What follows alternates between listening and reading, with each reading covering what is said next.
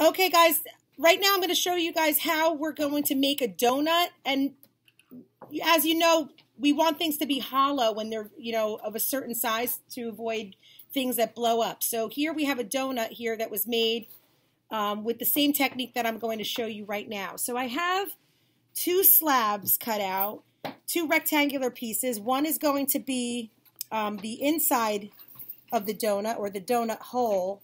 So I'm going to cut this. And as you saw in the other demonstrations, I'm going to smear my seam shut. When we smear the seam shut, it gives it a little bit more strength. So when I pull on it, when I pinch the clay, it's not going to separate. The seam won't rip open. Like if I slip and score a seam shut, I have to wait for that to get leather hard. So I'm just going to smear that shut, and I'll smear the inside.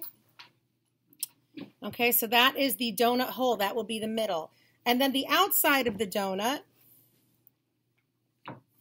okay, it's a little bit on the big side, so I'm going to, and you could, by the way, use templates to cut, like just a piece of tag board that's measured out to the size that you want it to be. I'm going to, again, overlap the seam.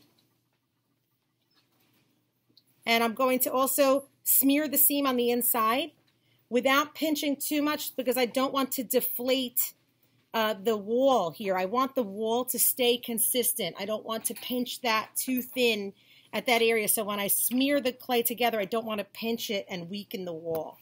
So for the outside of the donut, we want it to be rounded slightly. You could see that. So I'm going to just like I did with the hamburger 1 video, I'm just bulging this out a little bit, rounding this out,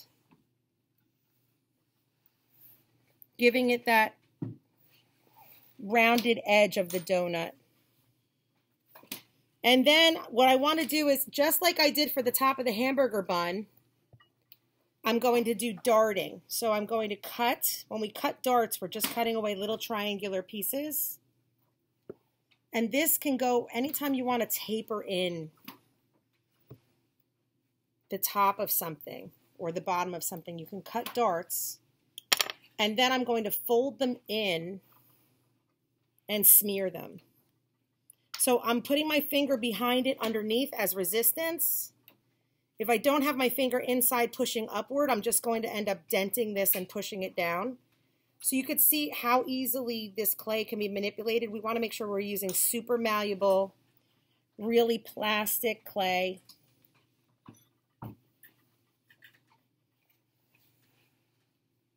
How am I doing on time? You have 3 minutes. Okay. Well, we're going to get it done. Okay, so I'm just smearing and overlapping. And I also could put my finger on the inside, by the way, and fluff this out. So if I depress this a little bit, I could fluff this out. This, by the way, could be used for making a donut. It could be used for making a bagel, anything rounded like this, okay? And you know what I want? Hold on 1 second. I just want to get, okay, so we have a little bowl here because I don't want to deflate what I've done so far. So I'm going to nestle this upside down into a bowl form, and I can do it to the other side. Okay. I'm just darting all the way around. How many to do? It's really, I would just say, I don't know, 5 or 6. And I'm just smearing these shut. Not perfectly, because anything can be healed up even as this clay gets leather hard. So if it doesn't completely reach, it's okay if we have a crack here or there.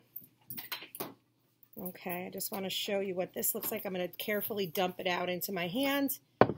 And we have here the beginnings of the donut shape. So it's rounded on the edges. It's got the hole through it.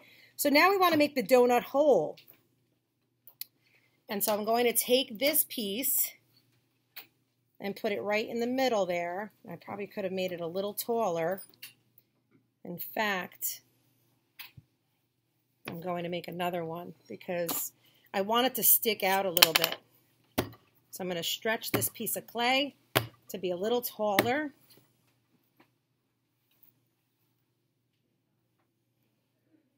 Okay, so I'm going to also overlap and smear.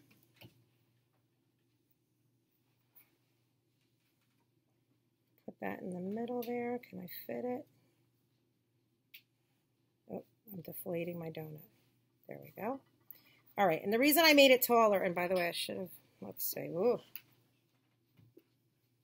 All right. It's looking a little sloppy, but that's all right. All right, so now what I can do is I want to trim this down a little bit, but you see I wanted it sticking up a little. And now what I can do is I can smear this. So I just want to show the camera what I'm doing from my top view. I'm smearing this to enclose this form. So this is hollow now. I'm not squeezing it because if I squeeze it, I would deflate it. So same thing goes here. I need to smear this shut. The great thing about clay is when you completely enclose air inside of a piece of clay, it acts like a balloon. It gives resistance. So once I get this completely sealed up, I can play with the shape without deflating it. We're not there yet, okay? But that is how we get the general shape of the donut. It's a little lumpy. It has some parts that look sharp, but that can all be smeared down then with a wet paper towel to look more like this smooth piece right here. Okay, happy donut maker.